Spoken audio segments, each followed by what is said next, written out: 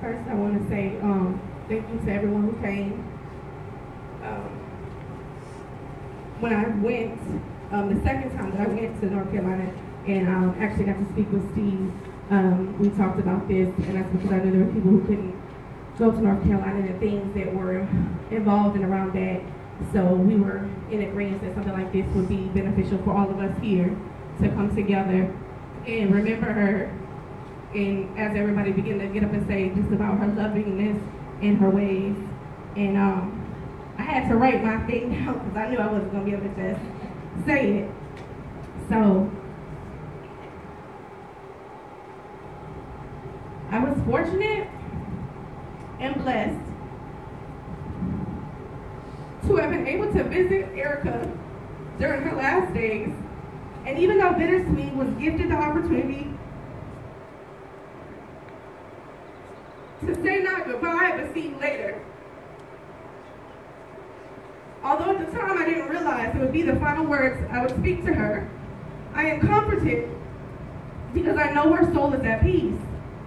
As friends, family, and co-workers came and went, they read passages from scripture, sang songs, played their favorite music from Fred Hammond to Janet Jackson, prayed, and shared many stories and memories.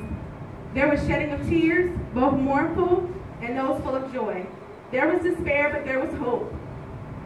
There was pain and even some anger, but the greatest presence was the presence of God, the peace of God that passed all understanding. In such an emotionally trying time, the Lord, in all his infinite wisdom, poured out his unfailing love, and for that I give him praise.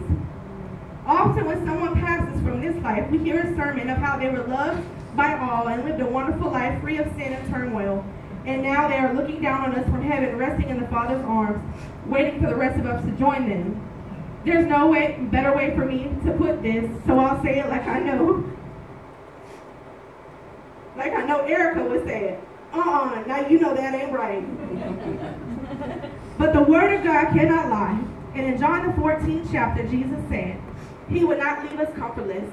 And 1 Corinthians, the 1st chapter, reminds us, the God of all comfort, who comforts us in all our tribulation, that we may be able to comfort them which are in any trouble, by the comfort wherewith we ourselves are comforted of God. Soon after my initial arrival in North Carolina, I was grateful to have some alone time with my friend.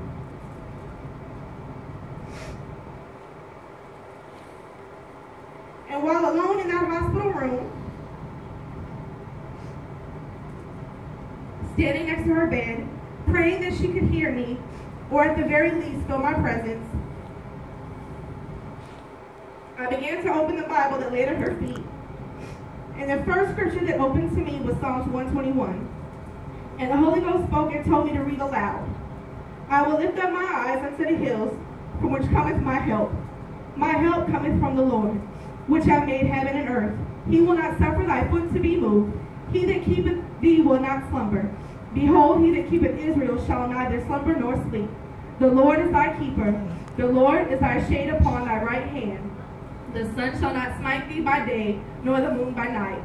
The Lord shall preserve thee from all evil. He shall preserve thy soul. The Lord shall preserve thy going out and thy coming in from this time forth and even forever.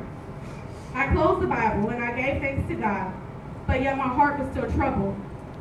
And as I continued to hold her hand and cry to the Lord,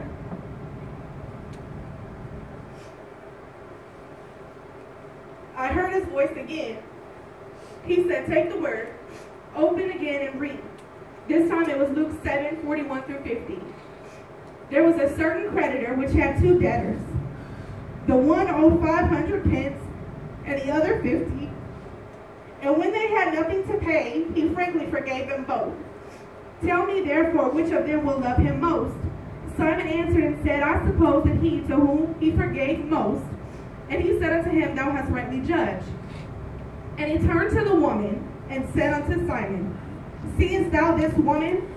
I entered into thy house, thou gavest me no water for my feet. But she hath washed my feet with tears, and wiped them with the hairs of her head. Thou gavest me no kiss, but this woman, since the time I came in, hath not ceased to kiss my feet. My head with oil thou didst not anoint, but this woman hath anointed my feet with ointment. Wherefore I say unto thee, her sins, which are many, are forgiven,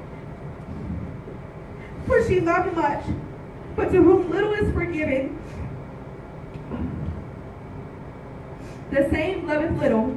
And he said unto her, thy sins are forgiven. And they that sat at meat with him began to say within themselves, who is this that forgiveth sin also? And he said to the woman, thy faith hath saved thee. Go in peace. That was enough for me. Amen. God had heard my cry for peace. But more important, he had heard her cry for forgiveness. Yes, Lord. And hallelujah, all praise unto Jesus. He heard and he answered. So as we keep our memories close to our heart of this beautiful soul that has taken her rest, my final prayer is that you all are as comforted and full of joy as I am. Grateful for the mercy and grace of God that was poured out, and with confidence we can say that yes, when Jesus calls, she will rise and meet him in the air.